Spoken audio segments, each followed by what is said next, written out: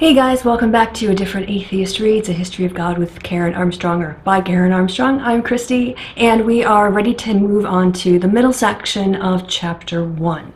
Now, before I get too much farther in this video, I just want to first clarify something that I spoke to in my last rant video. I'd like to take just a few minutes to expand on that point and connect it up a little bit better. Then what I want to do is review very briefly the attributes of the Babylonian and Canaanite gods and where Karen left us last time, so that we kind of reorient ourselves to where the story is going. Then I want to try to give you a way to more intuitively understand the expanse of time that we're dealing with in the book when we're covering this period of the Babylonian, Canaanite, and early emergence of what becomes the religion of Judaism. And I'll explain that when I do it, but I've created sort of like a kind of like a lagged variable, maybe is not the best way to describe it, but it's a pegged measure so that we can get a more meaningful idea of distance of time, like how far it is between these literary developments. Then I want to look into what Karen starts to discuss in her second section, and that's going to mostly deal with the authorship. She is also going to focus on the earliest characters of the Bible, and in particular on Abraham and Jacob. And then in my next after my next rant video, we'll move on to the third part of Chapter 1, which is going to be Moses, and then we'll review Greeks, the contributions of Plato and Aristotle, I believe, are the major people that she's interested in. So that's what we're going to do in this video, and where it's going to go in the next one. So let's start with a clarification. In my last video, I talked about the linguistic basis for Karen's assumption that people took things metaphorically or mythically and not scientifically, or meaning them as an accurate description. And I talked about it a little bit with the lack of abstraction in ancient Hebrew, the fact that there are no abstract concepts of good or bad, but I use the example of function as to work properly and dysfunction to not work properly. But what I did not do is really connect that back to why this is a challenge for Karen in terms of her literary claims. And I want to also thank Maple Leaf, who pointed this out and asked this question, and when Maple Leaf posted this on my comments, it made me realize I needed to clarify this. So thank you, Maple Leaf. I always appreciate good questions and clarification questions, because I clearly have an idea of my head of what I want to talk about, but I don't always get it out correctly. So thank you for giving me the opportunity to clarify this for you and for the other viewers. Right, so I talked about how we have a lack of abstractions in ancient Hebrew. And perhaps a really nice way to illustrate this is to just compare how we read the first two lines of Genesis with our Greek-influenced abstractions, and then look at a comparative translation done directly from the ancient Hebrew into English, which contains no abstractions. And I think you might get a sense of why it's very difficult to make claims about what people saw in the text and what was meaningful to them. So what I'm using here is the New Revised Standard Version of Genesis, because according to the internets, that is the most reliable one, the one that scholars would use. And you're going to be familiar with the poetry of this language, so get ready for this one, and then we'll see how it changes when we take away all the abstractions and what the ancient Hebrew looked like. So from Genesis 1:1 and 1:2. In the beginning, when God created the heavens and the earth was a formless void, and darkness covered the face of the deep, while a wind from God swept over the faces of the waters. Right, so that's our modern version, our modern translation that goes through the Greek from the ancient Hebrew. Now from the mechanical translation, and really put aside your preconceptions and just listen as if you were sat around a fireplace or a campfire in the middle of the desert trying to keep warm while someone is telling you this story. In the summit, Elohim fattened the sky and the land had existed in confusion and was unfilled, and darkness was upon the face of the deep sea, and the wind of Elohim was fluttering upon the face of the waters. So you see here, it doesn't say in the beginning, it says in the summit. And again, this, using the term correctly and consistently, summit here means it can either mean the head of a river or the top of a mountain or the choicest meats. So the highest, the best, the starting thing. So in the beginning is close, but it doesn't really encompass the totality of the ancient Hebrew word. And then we have Elohim fattened the skies and the land. So it's not that God created these earth. Elohim did not create the skies and the land. The skies and the land existed, and he goes and fattens them up. And the word here, fatten, literally means the same thing as like preparing a turkey. You want to make it, you know, when you're going to fatten a sacrifice, your intention is to plump it up so that it's very pleasing. And here again, we have Elohim fattening the skies and the land, you know, making them bigger. And the land had existed in confusion and was unfilled. So here the land had existed, and was in confusion and unfilled, and darkness was upon the face of the deep sea. You can literally see sort of the face of the deep sea. And the wind of Elohim was fluttering upon the face of the waters. So how you could get to say that that's either purely metaphorical, purely mythical, and not intended at all to be an accurate description, it does use concrete language. We can imagine it happening. So this is the problem I had in terms of abstraction and concretes, and us sort of retroactively imposing our bifurcated worldview on these texts, when I'm not entirely convinced these people had a bifurcated worldview. I think that, you know, and the fact that this is not a bifurcated worldview from, you know, ancient times, I think is evidenced by the fact that when scientific discoveries started to demonstrate the Earth was not the center of the universe, people freaked out. So clearly they were not only taking it as a metaphor and not as a serious description. And so anyway, now moving on to the pre-rant video, just to remind you where we started. We had the Babylonian and Canaanite god stories, and we looked at those because they are highly influential to what will eventually become Judaism. Now, to give you a sense of the time between when the Babylonian texts emerge and when the Canaanite texts emerge, and then when the Jewish texts, what becomes Judaism, the text for that starts to emerge. What I've done is I've taken the time frame from the before the Common Era, and I use BCE, before the Common Era, and CE, Common Era, to again not privilege Christianity, which you have to assume a Christian worldview for before BC and AD, in the year of our Lord. So I'm using the historically accurate and religiously neutral terms of BC and BCE.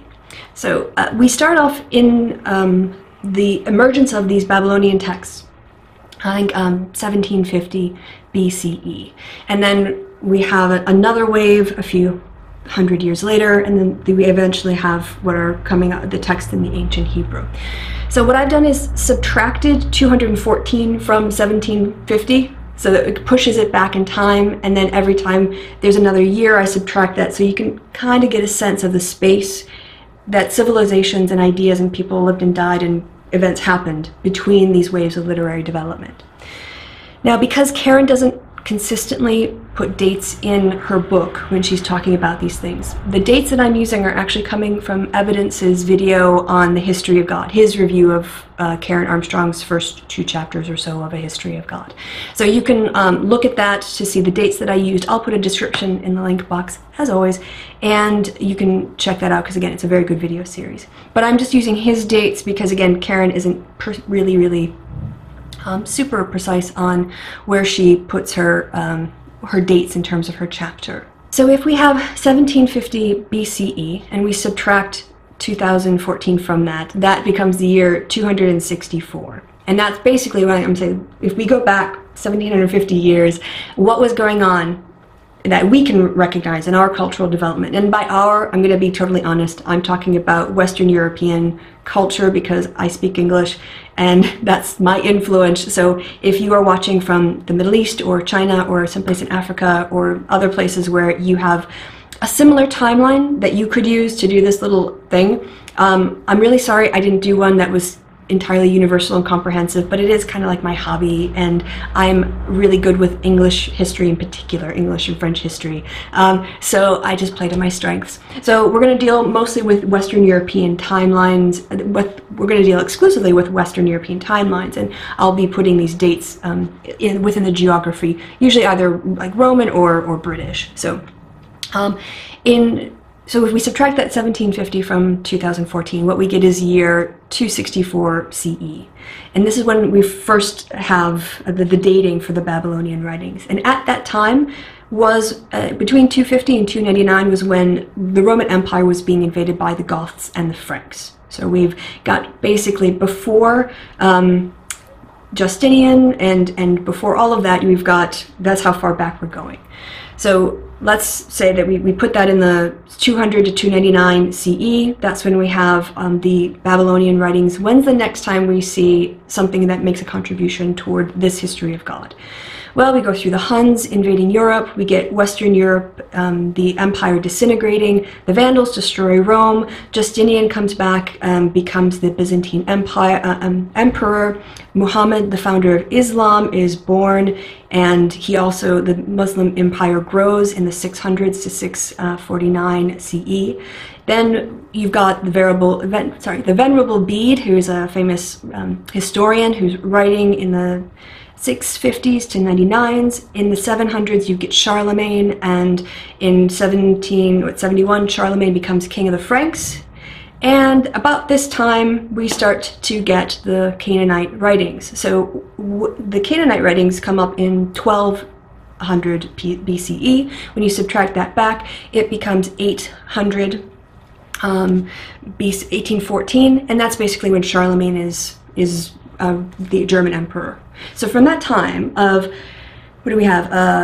The Roman Empire being attacked, but not even having Christianity as a religion yet, being the official religion, and moving all the way through to Charlemagne. That was the Babylonian influence, and now we get to the Canaanite influence, and that starts with Charlemagne. So then we start the next great wave, and what we have in between the Canaanites and the Hebrews are, you get Alfred the Great, the discovery of Iceland, Vikings discover Greenland, Eric the Red establishes a Viking colony in Greenland, and Macbeth murders Duncan, the King of Scotland.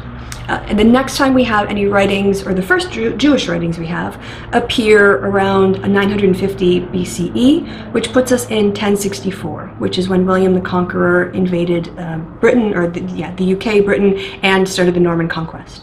So from Charlemagne to the Norman Conquest, again, we have nothing from the Jewish authors. Going all the way back to sort of the start of Rome, we don't have anything from the Jewish authors. At the time when William, Duke of Normandy, was invading Britain to establish the Norman Conquest, that's when we have the first Jewish writings. So I hope that perhaps gives you a greater sense of how long these civilizations were around and how pervasive their ideas were and how they could have traveled to really provide the true literary heritage all the way back to the creation myths and the flood myths and things like that. It becomes, I think, a lot more plausible when you realize how long these stories existed before Judaism even appears. Last thing to review are the characteristics that we discussed in the previous video, and again I'm going to do this very quickly. The gods of the Babylonians and the Canaanites, as we saw, were temporal. They were constrained and limited in their power, even mortal. They showed ignorance. They were spatial and geographical. They were located within a specific holy place for the people who worshiped them. They existed with other gods. It was polytheistic. They had a personal interaction with human beings, but they didn't have a personal relationship with human beings in this creation story.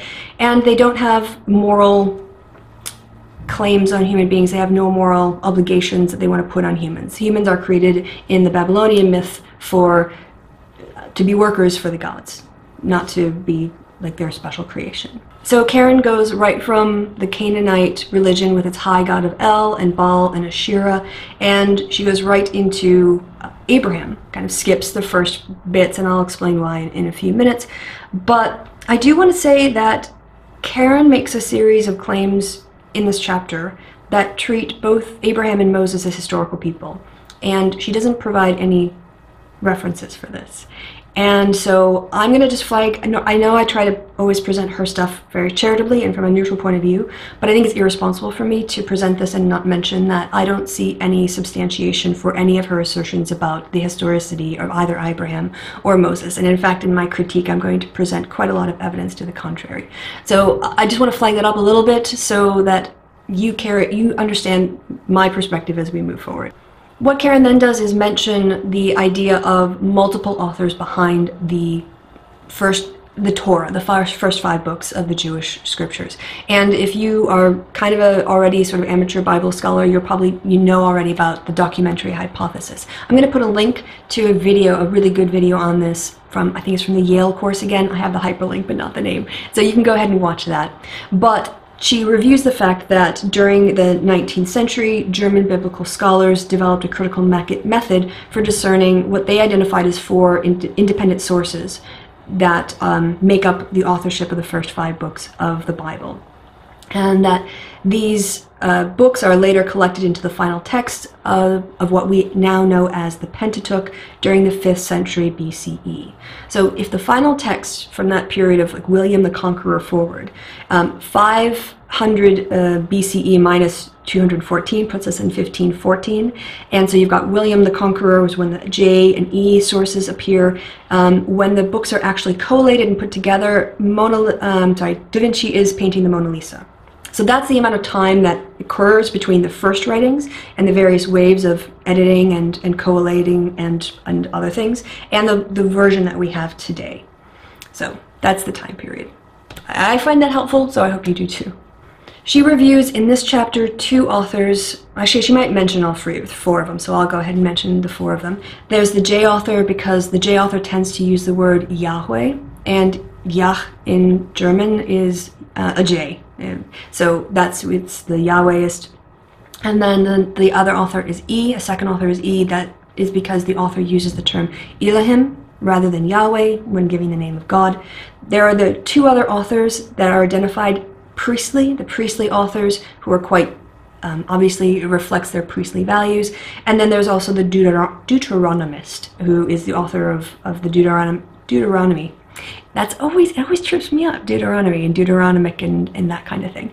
And so she's going to talk more about those 2 authors, P and D, in the 2nd chapter. And not that she really talks about J and E much in this one, but at least she makes more of a reference to them. Now, in terms of characterizing J and E, she talks about the fact that although the authors are clearly influenced by their pagan neighbors, you do start to see a very unique development, which is J's history of creation is very different from, it has similar elements to the Babylonian myth, but it does have some very important distinct characteristics. We should recall that the first text of Genesis is not Genesis 1:1. It actually starts, the earliest text starts at Genesis 2:5-7. The 1:1, I believe, is a priestly author, not either J or E. So when people in the ancient world were hearing these stories for the first times, this was the way that it opened up, and I'll go ahead and read it. This is going to be from J, and so when the word Yahweh is used in the text, the translators translate it as Lord God, and that's different from Elohim, which I think is just God. So we got the Lord God here because it's the Yahwehist. In the day that the Lord God made the earth and the heavens, and every plant of the field before it was in the earth, and every herb of the field before it grew. For the Lord God had not caused it to rain upon the earth, and there was not a man to till the ground. So what Karen then says about this text is that basically J moves through prehistory and the mythical period. And I guess she considers that everything from its opening lines through the flood story and the Tower of Babel, and then arrives at the start of history of the people of Israel, which begins in chapter 12, she says, with the man Abram, who will be later named Abraham, and he is commanded by Yahweh to leave his family in Haran. So that's Karen's take. She just basically skips all of it and gets right to Abraham. So I'll leave you to decide how you feel about that in terms of a history of God, and if you think that that was an appropriate way to approach the idea of a history of God, is just knock all that stuff out and get right to Abraham, but that's what she does. She points out here that what is quite unique about Abram's and then Abraham's relationship with God or Yahweh is that it is actually a personal exchange, whereas in the Canaanite religions in Babylon, people didn't have gods interfering with their daily lives and hanging out with them, coming by for dinner, or ordering them to kill their kids and then changing their mind. That didn't happen in those stories. So this is clearly a new development. And then again, considering the amount of time that's passed, it's not like it's that revolutionary. I mean, these stories have been around for ages, and humans do intellectually evolve over this time period. So this is just a reflection of that development. She does point out a little weird kind of problem with the text here, and that is that in the J account, J says that men had worshipped Yahweh ever since the time of Adam's grandson. But in the 6th century, when the P author was writing, P seems to suggest that the Israelis, or these Israelites, my apologies, the Israelites had never heard of Yahweh until he appeared to Moses in the burning bush.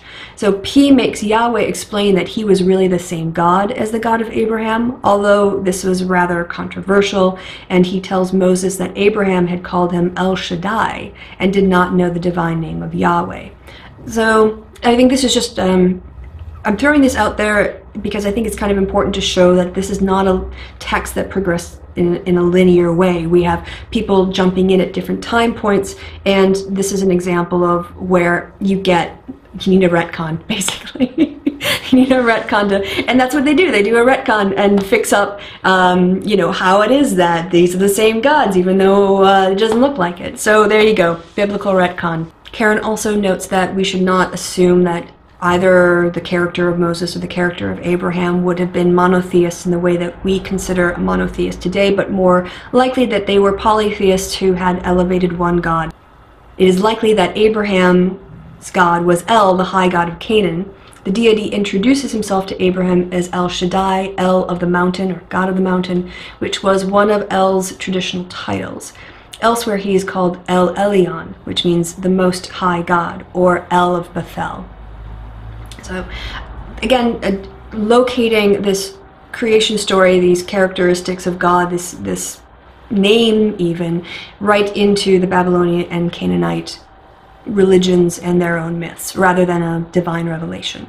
So after doing a little comparison, comparing how God would appear to Moses in the midst of a volcanic eruption, and people had to keep their distance and take off their shoes and, be all like scared, Abraham's God El, his name, was very kind of mild and would sort of show up as a friend or just kind of talk, or was very interested in his reproductive life and whether or not he was going to be having babies. So this is two very different presentations of God. And that's she wants to mention one other thing, which is that when people had these interactions with a god, it's called an epiphany. So whenever a human being has a divine revelation, it's an epiphany, and she uses this term epiphany to connect us with the next bit of her story, where she jumps into Jacob, and Jacob having an epiphany multiple times in the course of the story. After his epiphany, Jacob decides to consecrate the holy place that he had his epiphany in the way that pagans did at the time, according to Armstrong, which is taking a rock, the stone I'm sure he had used as a pillow, and upending it and sanctifying it with the libation of oil, and he would now call the place Beth El, or the house of El. And this just, again, demonstrates it's not a monotheistic religion at all. It really is incorporating the pagan beliefs in order to give birth to a monotheistic God. So these ideas then of epiphany and the encountering of God is what Karen wants to discuss a little bit here. He talks about the fact that Jacob made the God he had met in his dream his own God, his own high God. I think the term is something about like monolateralist polytheism from the evidence video, but Jacob basically has a sort of confirms the relationship that God had made with Abraham in terms of making this covenant, and in return for El's special protection, then Jacob would make him his Elohim, the only God who counted. So he was going to raise him above all other gods that he would worship. And Then she goes on to do more about how pragmatic religion is, because people would adopt a conception of the divine that worked for them, not because it's scientifically or philosophically sound. I think this phrase must come up at least once per chapter so far. Maybe more often than that, maybe multiple times per chapter, but there it is again. All right, to wrap this up, I'm just going to kind of finish very briefly by saying that to transition between Abraham and Moses, Karen kind of throws us in a weird way back toward the sacrifice, the binding of Isaac, and then making a parallel to Exodus. But what she basically says is that Abraham is a man of faith because he trusted that God would make good his promises even though they seemed absurd, and that this, however, turns sour when God makes the appalling demand that Abraham sacrifices his only son. And she writes, "To our modern ears, this is a horrible story. It depicts God as a despotic and capricious sadist, and it is not surprising that many people today who have heard this tale as children reject such a deity." And then she transitions into Moses. So it's not a very satisfying closing in terms of like wrapping things up. So in order to provide closure, I have gone ahead and listed out the attributes that I've observed in the text when I look at the concepts of God, or the concept of God, and what are the elements, the attributes that are populating this in terms of the text that we've seen in this section of the chapter. And I would say that the attributes of God in this section are that he is temporal, that he is constrained again and has limited powers, he shows ignorance, he's spatial and geographical in terms of his limitations, he changes his mind, his character, and his motives over time. He exists with and among other gods. He's just the highest in these particular stories with the characters in the stories. He's a personal god, and far more of a personal god than we saw in the earlier stories in terms of the creation myth. I mean, it's interesting to me how much of Genesis is actually God's obsession with women's reproduction, women being barren or not being barren, and God intervening in these very gynecological ways in history. God being really concerned about who's giving birth to whom, and intervening in that. So he is quite a personal god. He's almost an OBGYN in Genesis. And this is a god also that, unlike the god of J and E, unlike the gods in the Babylonian writings that we have, he does have moral demands and moral commands, like be fruitful and multiply, and why your brother's blood is spilled cries out from the ground to me in the murder, the story of Cain and Abel. So he has got a moral dimension that these earlier gods do not have. He, I think, can show mercy and also be merciless. If you look at, not killing, and not in terms of the retribution of in the Cain and Abel story, there isn't a death penalty. Otherwise, I guess he'd kill off the only two grown men besides Adam in the world. But on other times, he's completely merciless. And I've also tried to come up with a good analysis here for. I see contempt on one side, but I don't see necessarily affection, perhaps loyalty. Loyalty to those who are loyal to him. So it's more, rather than love and hate, maybe it's an insider-outsider, like who is with me, and who is against me is against me. So those are the characteristics of the God that I see, which make it quite distinct from what we saw in the wrap-up from the earlier part of this video, where the gods are still very distant and don't have a moral component and don't really seem particularly interested in the sexual activity of the people who worship them. So we are seeing an evolution of this god. More things are being introduced to probably address human needs and concerns, and also probably a developing society and interactions with other cultures. So that's where I'm going to leave it for this episode. Thank you so much for watching. Thank you so much, by the way, for subscribing if you have. And I'm going to start working next on a video called Seriously, the Psychology of Atheism for my An Atheist Asks series. If that sounds intriguing, check it out. I hope to have it up by Halloween. And in that video, I'm going to be taking on a Freudian psychologist who asserts that people are atheists because of their, well, no, certain kinds of men are atheists. Men are atheists because of their daddies. So yeah, if you are looking for something more than the book series, I hope you check that out. And otherwise, I will talk to you guys next time when I will be ranting. So, see you next Thursday, and thanks for watching. Bye.